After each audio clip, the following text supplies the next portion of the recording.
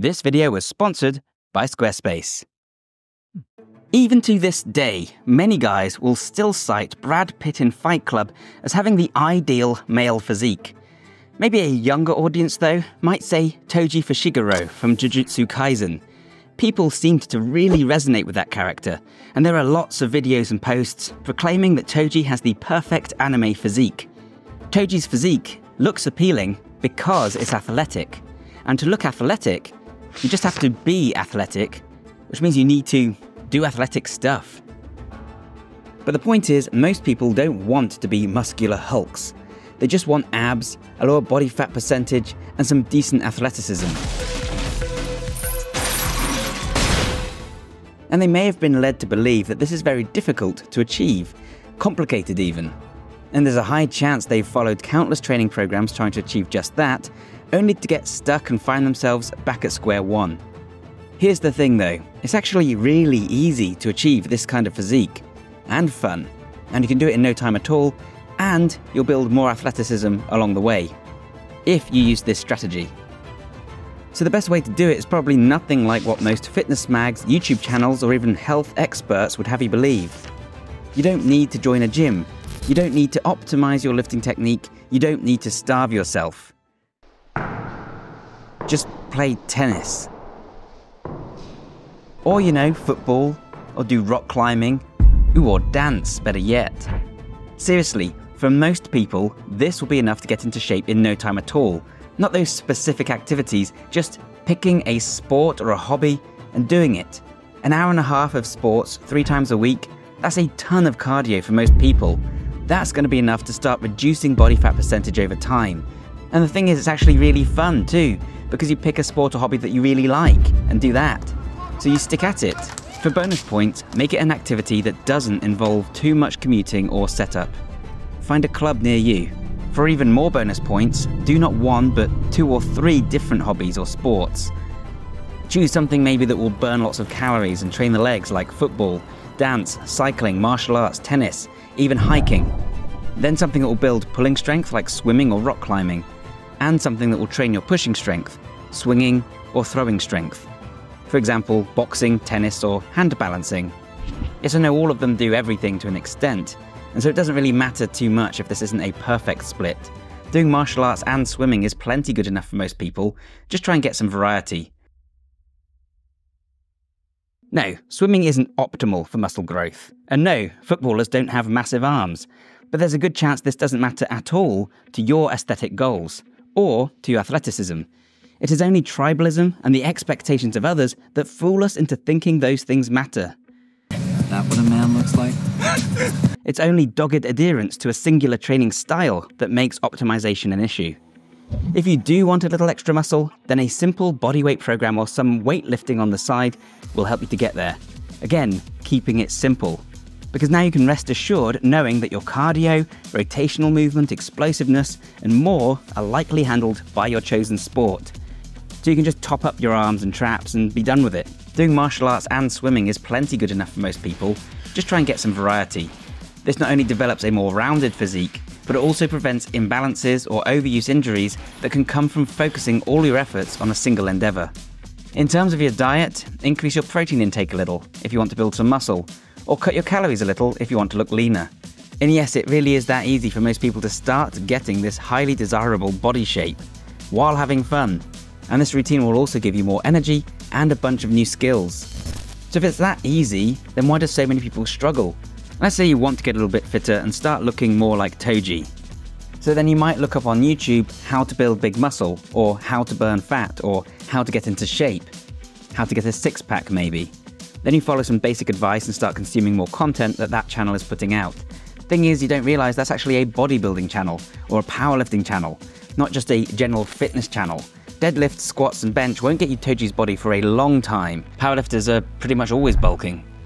That's all after you've actually learned the movement pattern and can perform something like a deadlift safely. This is sports-specific training, and the top athletes of the sport don't look like someone like Toji or Brad Pitt. Bodybuilding might get you there a bit faster, but you'll be cutting and bulking and following confusing splits, you'll be creating lots of soreness and dedicating large amounts of time and energy to the pursuit. So there's a high chance you'll burn out and end up back at square one. This all requires lots of equipment and time. It leaves you exhausted and achy, and you'll probably become frustrated that it takes years to look anything like those people. And of course, it's in the best interest of the fitness industry to make that so, to show you pictures of guys with huge biceps and tree trunk legs, whether or not those people are actually healthy or what you wanted to look like to begin with. And the dedication to this new hobby will invariably ignore other aspects of your fitness. A bodybuilder or powerlifter often won't do much cardio. Certainly the gym bro YouTubers won't recommend it, and they'll rarely move in the frontal or transverse planes. They don't run or jump or cut or crouch. They only lift weights in a repetitive movement pattern in a sterile environment, straight up and straight back down, using thin bars with convenient handles. And as they get more advanced, they need even more specific equipment, tools and strategies to optimize themselves towards a goal that won't really serve most people. If you can already deadlift 500 pounds, do you really need to deadlift more? Should something else not be the priority at this point? It's the same with so many other things. If you're playing football and you're cutting and changing direction and running, you're improving your hip mobility in like this gentle and natural way in all of these different angles that you're not expecting. So actually, in some ways, you're the better athlete than the guy who's insanely strong or whatever, because you're more adaptable. And if it came to like playing a sport or moving furniture or doing anything that's realistic, you might actually end up outperforming the guy who's dedicated their life and their personality to fitness. Another great example about that is, say, people that want to do bodybuilding and they take it to the extreme. They use straps on literally every pulling exercise. Well, if you want to have, function, we'll use that word, you got to have some element of grip strength. So just by doing your pulling exercise without straps, you'll hypertrophy your forearms, you'll increase your crushing grip. Granted, you won't be able to, take your back to absolute muscular failure on everything if you don't use straps. Yeah. But this is just another way of thinking about, okay, how can I still do training but get tangible side benefits, running barefoot, doing pulling exercise without straps and stuff like that. And that's the point where often the things that would make you elite are actually, ironically, the things that are making you less capable overall as a all-rounder. Oh, that's a mic drop there. These specialists often aren't prepared for what happens when they slip and fall.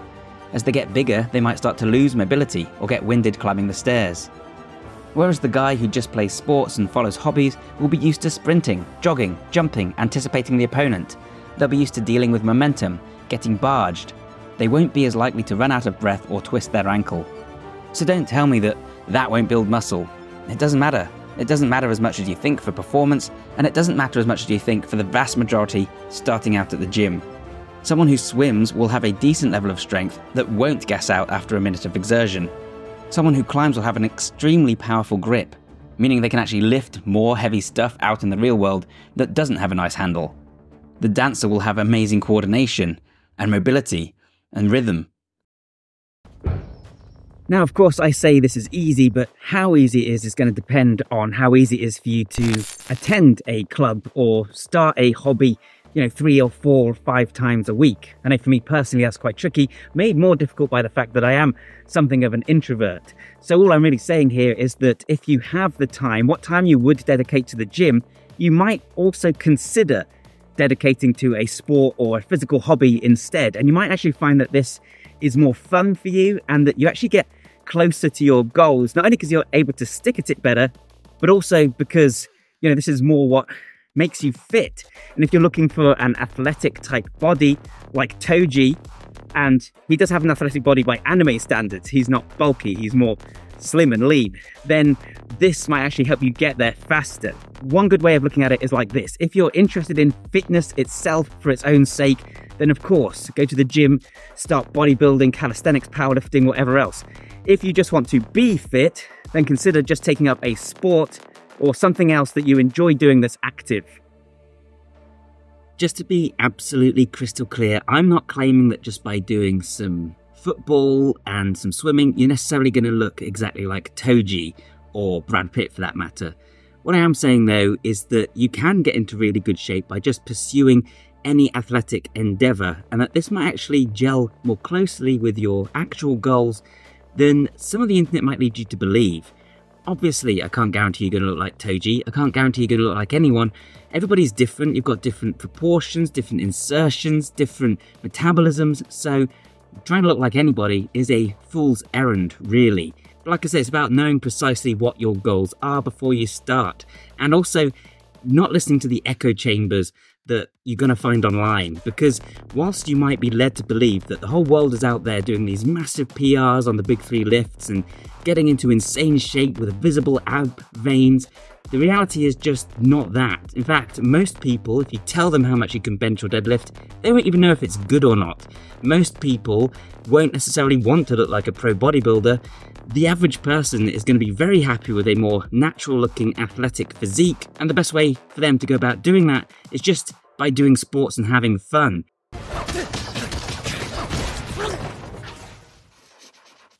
And all this, even if they only pursue these things as a hobby. Not only did they achieve that lean but toned physique, that Toji physique in a shorter time frame, they also became a better all-round athlete than the people who made fitness their whole personality. The unpredictable and chaotic nature of that sport or hobby made them far more well-rounded and adaptable, left fewer gaps in that performance profile.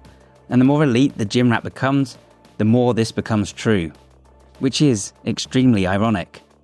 Pursuing fitness as a hobby is amazing. There's so much to learn. I've loved every minute of going to the gym. But fitness does not equate to gym. Not enough people are out there telling beginners that if they just want to look a bit more toned, feel more energetic and prepare themselves for more situations, it's actually really easy. You don't need a degree, you don't even need a gym membership. Find something you enjoy and do it. Bye for now. By the way guys, this video was sponsored by Squarespace. Squarespace is the all-in-one website building platform that helps entrepreneurs to stand out and succeed online. It's perfect for everyone, from absolute beginners to big businesses. In fact, many of the biggest brands on the web use Squarespace. Getting started is extremely easy. With a new design intelligence feature, Squarespace can now use AI to assist in that website design, creating something truly unique and perfectly catered to your needs. And from there, you can take advantage of many more advanced features. If you sell a service, you can use invoicing to get paid for your services. You can sell custom merchandise handled entirely through Squarespace, or even use paid memberships to generate revenue from your existing content. The sky is the limit, so to find out more, head to squarespace.com. When you're ready to launch, go to squarespace.com/Bioneer for 10% off your first website or domain. Thanks again to Squarespace for sponsoring this video. And bye for now.